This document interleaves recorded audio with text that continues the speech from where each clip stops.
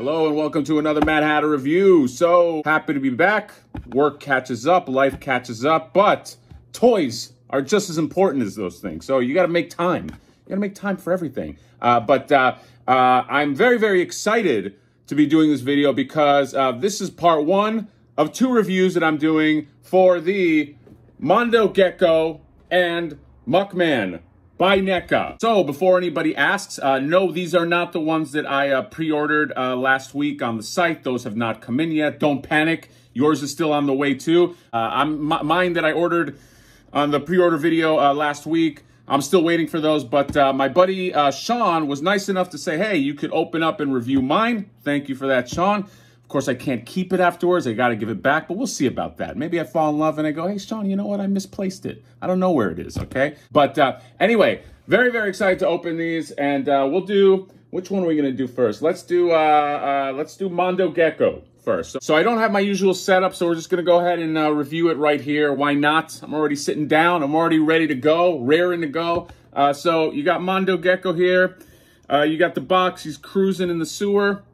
And then Shred Mondo Shred. On the back, you got pictures of Mondo and our buddy Kerma right there, the alien turtleoid that I'm very, very excited to open and have in my display. Pop them open, take a look. Oh my God, I'm so excited for this figure. This skateboard is one of my favorites, and this is one that I think if somebody was selling it loose, I would probably buy it just to have like another one. So very, very excited to open this guy up. So let's go ahead and do that and then show you what we're looking at. See you there. All right, we are back. Mr. Mondo Gecko. This is a great little figure. Okay, little. He's not that little. Actually, let's just compare him real quick to the Ninja Turtles right here. So you got Leonardo. I mean, they're about the same size, which I think is correct. This guy looks like he's got a little more presence. He looks a little more beefy. Maybe it's the ripped shirt or something, but I really, really love the sculpt on this guy. Speaking of the ripped shirt, just the coloring and the animation on the back is really, really cool. They always excel at that. And this little, I don't know what this is. It looks like almost like a Nike swoosh, and with the lightning bolt and everything. I know in the figure they got, I think, the skull or whatever. I kind of like that more, but it's fine. The face right here, I'm all over the place, starting with the shirt, then the face and everything. But I just love this face. He always looks like he's stoned to me. I think it's just something about the red eyes, and this is his general face and his teeth, his protruding teeth. Jaw opens, by the way. There you go. So that's a nice little touch. And then you got the little hairline, or the little strand of hair. And you got the ponytail right here, and you got the cap. The cap does not come off, but it's fine.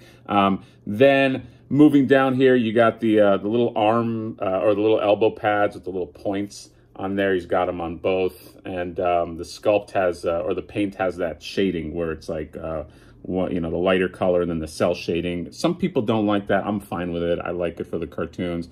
He's got this these abs. There's no ab crunch, but he's got odd abs. Mondo Gecko. They're sort of like just like these little shapes here. He's got a glove on one hand. He's doing a little bit of a Michael Jackson there. Gloved hand is really, really cool. And then just his shorts. Shorts are great. Knee pads. He's got the spike on there, and he's got a skull on one. And then he's got these sneakers, which I really, really like. They remind me of Bebop sneakers, and they're real fashionable. So articulation is you get the ball joint right here, and he looks up pretty well and looks down, I think, really, really well too. He can kind of look at Kerma, which we'll take a look at in a second. And then he's got ball joints right here. Mine seem pretty tight, but I don't want to. Oof, a little fleck. I don't know if you could see that. Little fleck of paint just came off. Very, very careful with these NECA ball joints when they come out. I'm always nervous about when I open up a NECA figure. No double joint at the elbow, and but you do have the joints at the wrists. You can go back and forth, and he's got the swivel and everything. And then you get the ball joint at the thighs. He looks like he's pretty articulated, which he would need to be because he's going to be skateboarding and doing all kinds of shit. cops right outside my door. Sorry about that.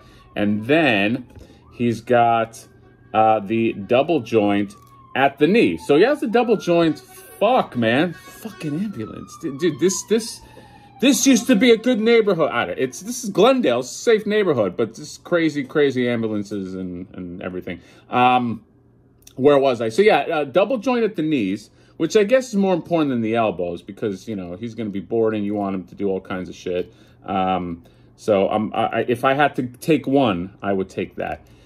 And then he's got the hinge at the, does he have a hinge at the ankle? He does. The hinge at the ankle doesn't give you much. He does have a rock too, but you're not going to get much out of it. There's actually, yeah, I think it's because of these shoes. So this is a little difficult, but solid figure. Solid Mondo Gecko. In terms of his accessories, the first thing is this gauntlet. You get the gauntlet that goes over his arm, and it can kind of you can break it up into two, and you can kind of place it on there. I'll do that later. I'll take some pics.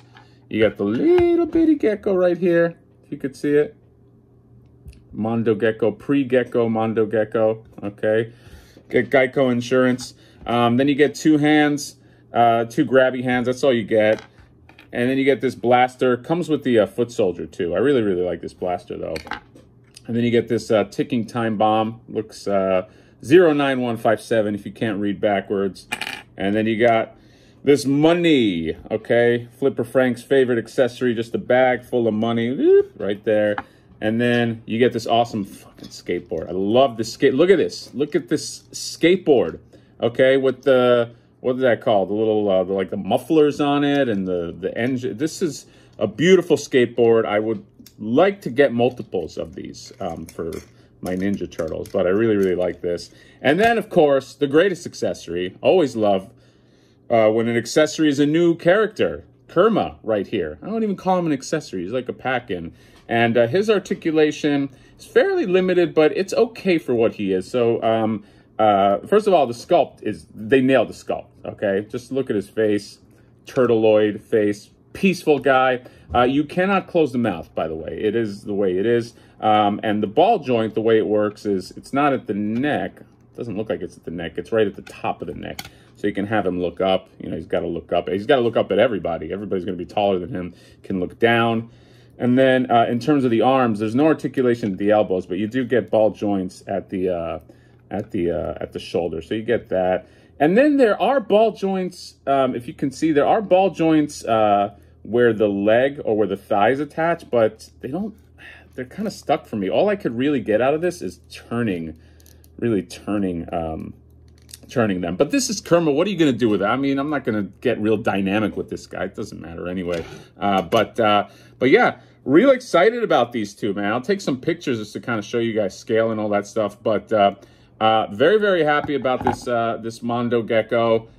This guy's just right out of the cartoon. I love his face. His face just, every time I see this guy's face, it cracks me up. So yeah, he'll go somewhere. I want to steal an idea from somebody else that I saw that they did on their diorama, where they kind of had him, I guess you could plug in, you know, the little clamp that levitates Baxter in the air. You can plug it right in to the diorama in place of a brick and kind of have him skateboarding up in the air. So I might do something like that. I might steal that idea because it just looked so cool. But yeah, he'll be a neat addition to the set. Oh, by the way, I don't know if I went over his tail. His tail is not articulated, but it's a ball joint. You pop it in, and it's a smaller version of like the Leatherhead and the Triceraton tail.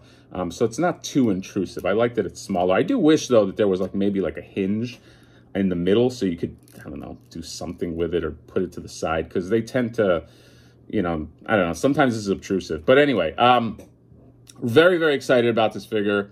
And yeah, I'll put him in the diorama and get to Muckman next.